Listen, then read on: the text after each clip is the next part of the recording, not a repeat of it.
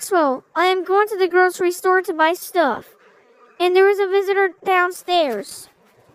Hi, Maxwell. I came here to take care of you since your mom is gone to go to the grocery store. Hey, Walter Lewis, can you grab my laptop so we can watch The Loud House? Sure, I am going to your room and grab it. You know what? I am going to turn him into a pumpkin by using Papa Louie Powell's logic. Alright, I got Maxwell's laptop. Now let's... wait a minute. What's happening to me? Hi, Mom. I carved a pumpkin today. Well, Maxwell, that was very nice of you. Oh my god. Maxwell, how dare you turn me into a pumpkin?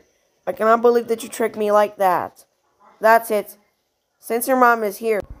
Anyways, I'm going home. And because of what you did to Walter, you will be grounded for 3 months. Go to your room right now and never come out until I say so.